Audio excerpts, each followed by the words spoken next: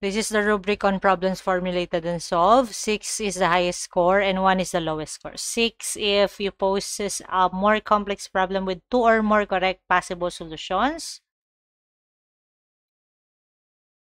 And communicates ideas accurately, shows in-depth comprehension and of the pertinent concepts and or processes, and provides explanations whenever appropriate. So 6 points yon. 5 points if you poses a more complex problem and finishes all the significant parts, and communicates ideas accurately, shows in the comprehension of the pertinent concepts and or processes. So without explanation naman yung kapag 5 points. And 1 point ka kapag you poses a problem but demonstrate a little comprehension or not being able to develop an approach. So that will be our scoring rubric for performance task number 1.